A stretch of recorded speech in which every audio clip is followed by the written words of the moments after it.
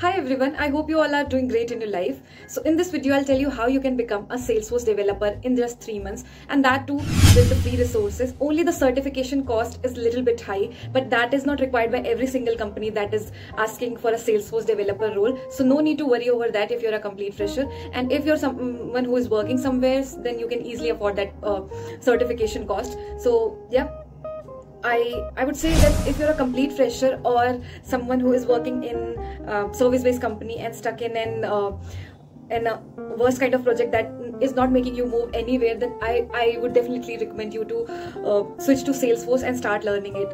So I hope you guys watch this video till the end, because I have listed every single thing that is required to become a Salesforce developer, like how you can apply, where you can find a job search, and where you can study those skills, where you can practice, and where you can apply for certification. So yeah, this video is for you.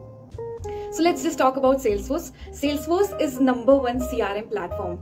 So what is CRM? CRM is customer relationship management. So Salesforce CRM allows the businesses to automate, organize, and synchronize every feed of their customer. And businesses can be small or large, it can be anything. And in simple words, I'd say Salesforce is a platform used by businesses to enhance the customer satisfaction. So now that you got some idea about Salesforce, so basically there is a lot of demand of Salesforce developer role, but there are very few people who are skilled into this particular job post. So if you're looking for a job on LinkedIn or Indeed, I would definitely recommend you to search for Salesforce developer role, and you'd see that in 1 month there are only 4 or 5 applicants of one particular jobs. So it is very easy to grab that job offer for a complete fresher even. You can learn Salesforce from trailhead.com, where you can find all the modules that are required to learn. So I would prefer you to start from Salesforce admin, because it's a basic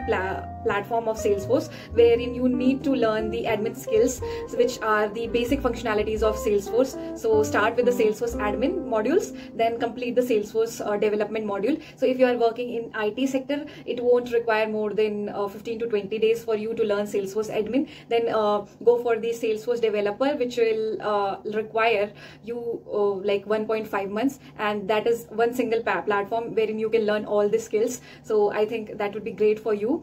And if you're a complete fresher, it would take 1 month for Salesforce admin and 2 to 3 months for Salesforce developer. And if you'll find those modules, start learning them. I can link the modules in description box below. Even the Trailhead platform is linked in the description box below, so you can completely check that out. And one more thing that you need to do is create an account on salesforce.com.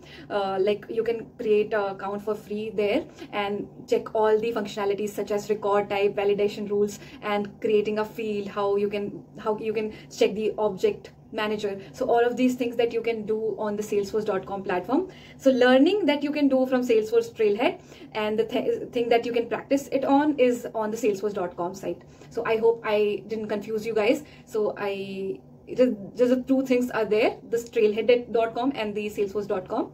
So all the links are in the description box below. And if you're planning for certification in Salesforce, then you need to go to webassessor.com/Salesforce, wherein you can plan or schedule your Salesforce certification according to your preference, and then you can give the exam.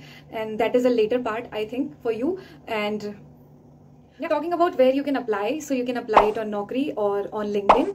And the biggest question is, will I get the interview calls?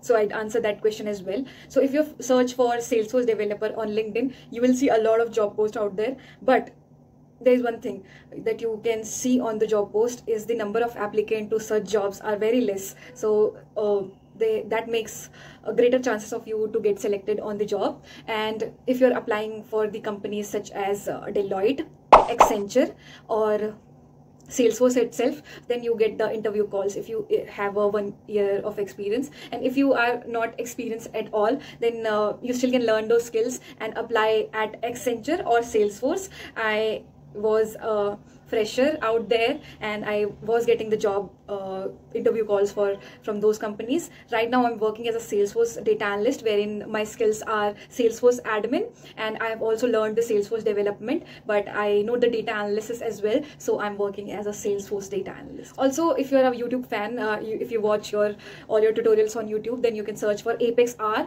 or Salesforce Hulk. They have created a like great playlist for Salesforce, and you can learn those skills from them. So yeah, one more thing before applying to the job post of Salesforce developer is that please make a killer resume for your job of Salesforce, because that will grab the recruiter's attention and increase your chances to get selected in the particular role. So always make sure to have a great resume before applying to any kind of job post that you are doing. So yeah, and if you see the job post on LinkedIn for Salesforce development, you will see that very few applicants apply for the job post because of the high demand and low skilled person. So yeah, this will definitely increase your chances to get the job offer, and wish you guys luck. I hope this was helpful for you all, and yeah, stay tuned. Bye bye.